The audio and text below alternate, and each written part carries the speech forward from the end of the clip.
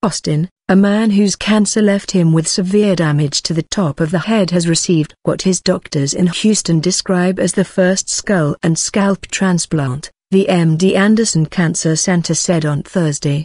James Boysen, a 55-year-old software developer from Austin, received the craniofacial tissue transplant at the same time as a kidney and pancreas transplant at Houston Methodist Hospital on May 22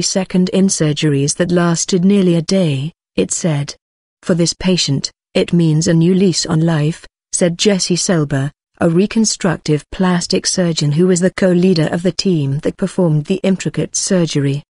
He had series of cancers of the scalp and skull that were treated with various surgeries and radiation that left him with a large wound that was all the way down to his brain, Selber said.